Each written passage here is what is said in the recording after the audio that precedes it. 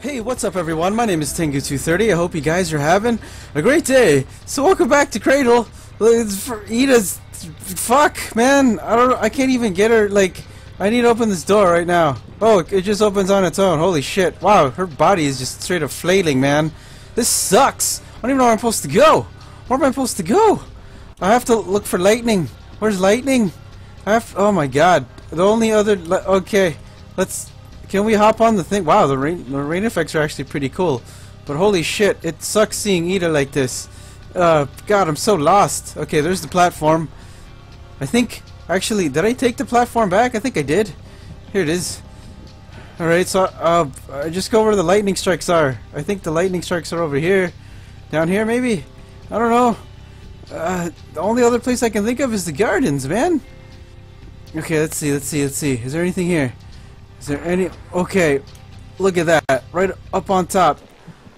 Take Ida to a powerful source of electricity. Okay. We're going in there. We're going in. How do I do it, though? Come on.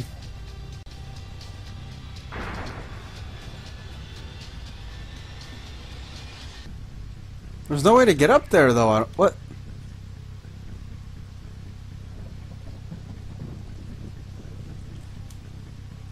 I thought I heard an eagle or something. Is that Ongots? What? Secure Ida in a vertical position at the center of the ruined flower bed. The ruined flower bed. I hear Ongots. Where the fuck are you, Ongots? Ongots? I hear...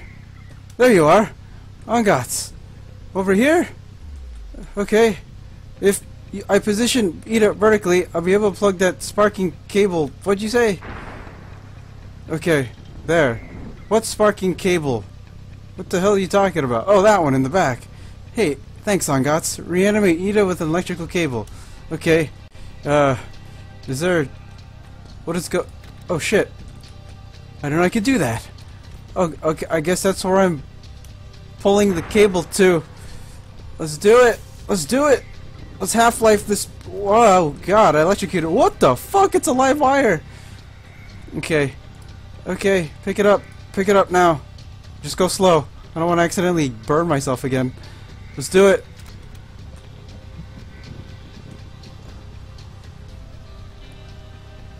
We're good, right?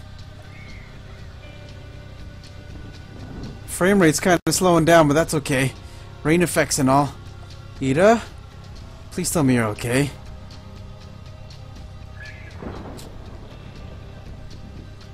I just booted you up. Whoa. Power surge. That's what you meant by removing your top half. Ida, open your eyes, please. Are you there? Dot dot dot. No. Ida. Say something. Say something. Here. Yes. How do you feel? Strange. Strange? In what way? Describe your state. I feel anxious. That's good. Good. Yes. Just don't shut Oh, up. her eyes are open. Look at me. Why? I'll explain everything later. Ongots and Ida. Explain everything later. Wait. Wait, is that it? Whoa. What just happened? Did he go in like a time bubble or something? Sphere. What? Newspaper that I didn't read. Actually, I think I read that. I read that. Are they showing the things I read? We're going backwards in time. I was wondering what that random sphere bubble, or that bubble was when I went down the slide. Is he going back in time? Is that what happened? Is that what he's doing? You have to know one thing. You said that it's this place. This is the dream I had when I went to bed. You said you wanna be just with me.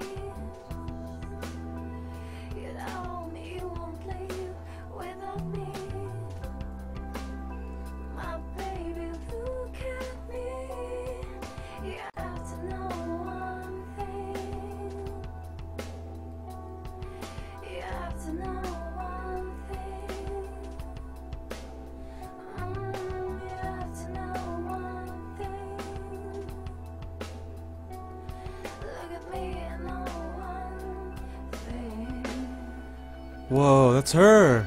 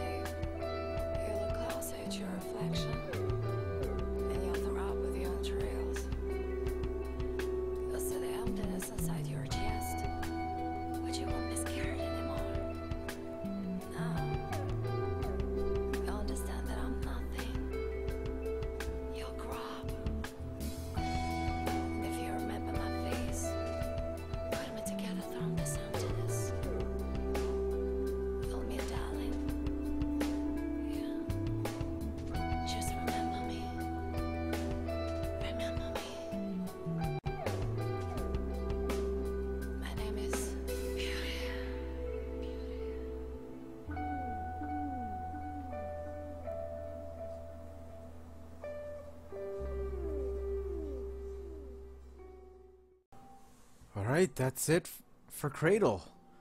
End. It just ended abruptly like that.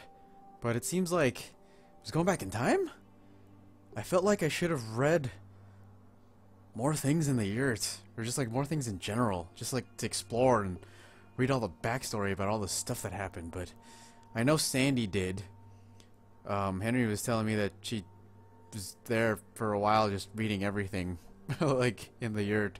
So I think I'm gonna have to ask her what she learned, because I know she definitely read more than me. So that was a very interesting, very unique game. I like the aspect of Ida. It was really cool, like building her, trying to like repair her and trying to get her memories back. Even the world itself, it was so mysterious. It's something that I hope that the developers, I hope they make a sequel to this game. And I know it's a pretty short game, but for some reason it's like, I feel like it's the right length for the game.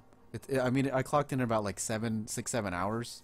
I think that's actually a lot longer than some other people. I was having some trouble finding stuff and having some trouble with the puzzles and everything, but I think there's just something about it that makes you want to dig deeper into this world that was like presented to us, because it's extremely interesting how, you know, Flying Cafe for Semi-Animals came up with all these ideas and it like meshed together really well. So yeah, those are my thoughts on it. Let me know what you guys thought. I mean, this is the end of the game, so thanks for joining me from beginning to end. I hope you guys enjoyed, you know, the commentary. I hope you guys enjoyed the game, like most of all. So anyway, on to the next game. So if you guys made it this far, thanks for watching, and as always, take care, and Tengu230 out. Alright guys, until the next game, game on everybody.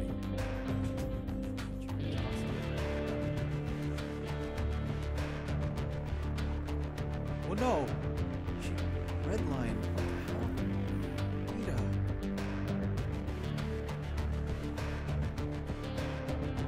No. What happened? What the fuck? What the fuck?